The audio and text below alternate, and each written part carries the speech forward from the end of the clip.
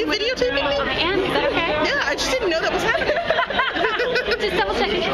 You're one of the most powerful women in television with 3 shows now going to be simultaneously on the air. How does that feel for you? A little bit weird, a little bit strange and fairly surreal, but exciting. I mean, I feel really proud that the shows have been doing well and that this Scandal's going to get a chance and we're going to see what's going to happen.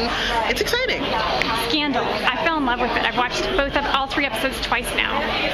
Where are you going with that crazy show? Oh, we're going to crazy, crazy places. It's been exciting because I feel like that show is it's sort of like it starts with this ball that's rolling downhill that just gets bigger and bigger and bigger and starts rolling faster and faster and faster until in the end, it's almost running you over. It's exciting. It feels like a masquerade, like each and every single one of the characters is wearing a fancy mask and we're slowly ripping them off and finding somebody else underneath. Yes, I think that's a really good way of looking at it. How did you come up with such an amazing concept? It's based on a real person whose name is Judy Smith, who's a professional fixer. But really, it was just about, what happens when you're very much in charge and how everybody has secrets. Awesome. Okay, about Private Practice.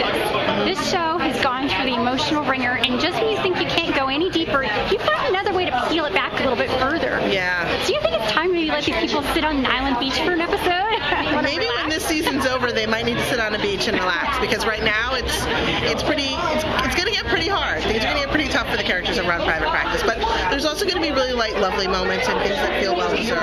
Yeah. And what about grades? That doesn't go quite as dark as Private Practice, but it definitely feels like it takes some dark turns, particularly this season. It does take some dark turns, and I can't guarantee that it won't take some dark turns before we're done this year.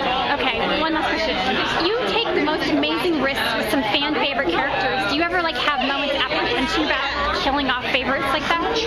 Well, yeah. I mean, the problem is that I love everybody and don't want to kill anybody off, but there is something to the idea that you're trying to do what's best for the show and you're trying to tell story. And to me, I always go, what's the most painful story? What's the hardest story? Like, if we're going to do something funny, what's the funniest way to go? If we're doing something sad, what's the most tearjerkery way to go? Like, I always try to go there and sort of go past and further. So sometimes that means that people have to die.